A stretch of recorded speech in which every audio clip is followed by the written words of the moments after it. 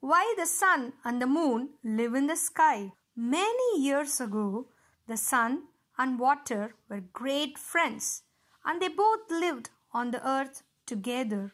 The sun very often used to visit the water, but the water never returned the visits. At last, sun asked the water why he never visited. The water replied that the sun's house was not big enough, that if he came with all his people, he would drive the sun out of his home.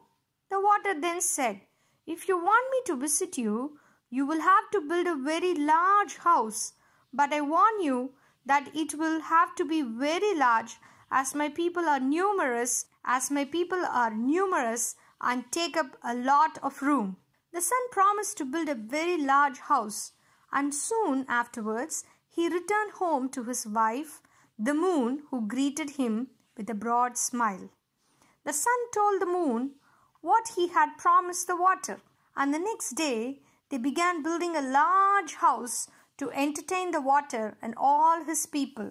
When it was completed, the sun asked the water to come and visit him.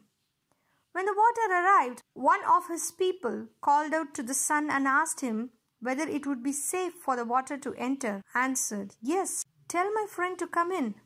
The water began to flow in, followed by the fish and all the other water animals.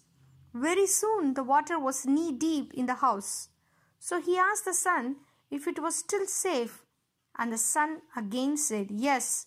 So more of them came in. When the water was at that level of a man's head, the water said to the sun, "Do you want more of my people to come?" Not knowing any better, the sun and the moon both said yes.